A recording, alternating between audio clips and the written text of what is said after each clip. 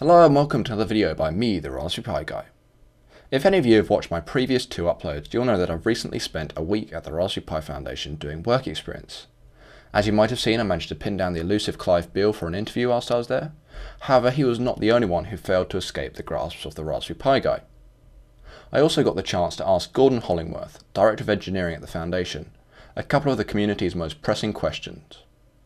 He's an old hand at interviews, so hear what he has to say. So last time that I was here, you talked to us a little bit about the DSI Display, and because we're quite a bit further into the future now, I was wondering if you, so quite a few people in the community, whether you could share with us any more details about the upcoming DSI Display. Yep, so yeah, we originally wanted to get the DSI Display out around about this time, but unfortunately we've had a number of projects get into the way. For example, B+, quite considerably pushed us back for our timescales. So right now it's still looking difficult to predict exactly when it's going to be, but we're hoping to still. It's short term. We've made progress on display. It's working. We're basically ready to go into production, but it just depends on how long everything, how all of our other products stack up in terms of manufacturing. So, is there any more work being done on the complete documentation for all of the features of the BCM chip at the heart of the Raspberry Pi? So yeah, we've got it currently we've got some documentation going through the process. This takes some time and we're still not sure exactly how long it'll be left. But that basically covers pretty much every register, every peripheral inside the Broadcom chip. It's a large quantity of documentation and it's very complex, which is why it's taking time. We're looking at like a document of like say 600 pages, so it's going to take quite a long time to get that all proved out, but it will happen. So the Model B Plus Raspberry Pi has some interestingly shaped wires coming from around the processor and above the HDMI logo. These are a kind of zigzag shape, and I was wondering, and so are quite a few people in the community, what is the reason for not actually making them straight? Yeah, so the problem is that you've got the processor, which then has some balls underneath it, which is where the signals come out. And then you've got a HDMI connector, which then has physical positions where the wires come out. And you have to wire this ball across to here, and for example, maybe this ball across to here. So what you obviously can't do that directly, so what you actually have to do is, for example, you would have one going across this way and then the other one coming across and going around it. Now the problem there is that the path length for these two different signals is then different, and that's actually important. Electrical signals travel at very high speeds, but they are still traveling at speed. And therefore, if you have a different path length, then two signals traveling down two different paths with two different path lengths, then these signals will arrive at different times. And it's very important with these types of signals, especially very high frequency signals, is that those paths, all the signals arrive at exactly the same time, because a lot of the electronics depends upon that. So what we do instead is, on this one, we actually zigzag it, and that actually increases the length of this path to match the length of the other path. In fact, that's not exactly how it works, but that's not exactly the size of it and what have you. But that's basically the reason why we zigzag paths, and it's the same with any high-speed communication system. If you have a look on any on a motherboard or any computer, then if you're talking to PCI interfaces or to SD-RAM or anything where there's very high-speed buses, then you will see sort of wiggly zigzag lines where the path length is matched.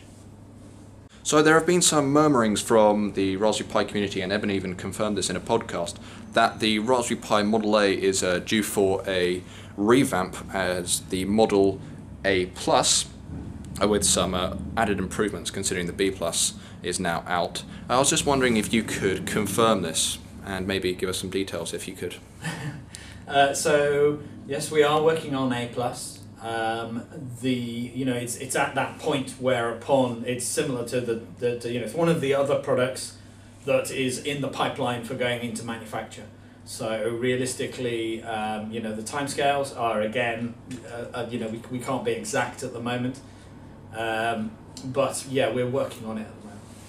So with the release of the new B+, the Raspberry Pi Foundation then released a specification for new add-on boards called hats. And part of the specification for a new add-on board to be called a hat is the fact that it needs EEPROM.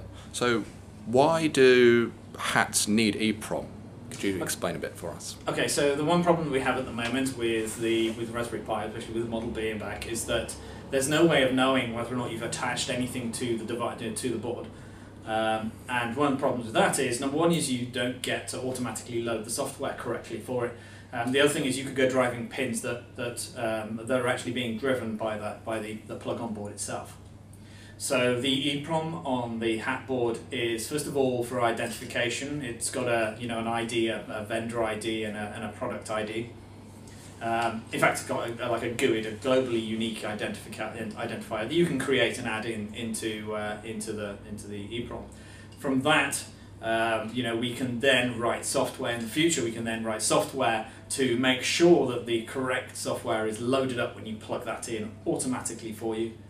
It also defines, you have the ability to load up a device tree file, which the Linux kernel understands, and it can then make sure it loads up the correct drivers for that hat.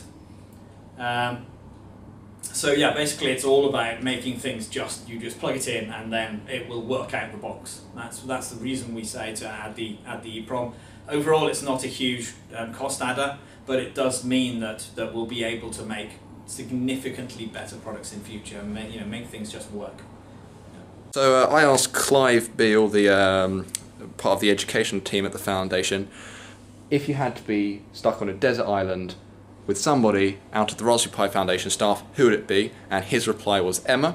I'm now asking Gordon, who, as I said before, is part of the engineering team, who he would have to be stuck on a desert island with, and he's actually drawn something to help him decide, and he's now going to explain his reasoning in the classical engineer fashion. Yeah, I think first of all, there's one point which is, no matter what happens, I'm not going to be stuck on a desert island. I'm either going to be escaping from a desert island or dying on a desert island. So I'm going to choose escaping. So basically, I've put together my plan, which is, I need to cross the sea. So number one, I need sort of some mechanism for direction. I need that. I need to make a boat or a raft to get away. So I need wood. I need some mechanism for making rope, some cloth or clothing material that I can use for a sail. Some magnetic material for a compass, and then I also need to provide food and water and shelter and some mechanism of signalling if something happens by to pick me up. Overall, I think if you have a look at each one of these, basically what I need is another engineer.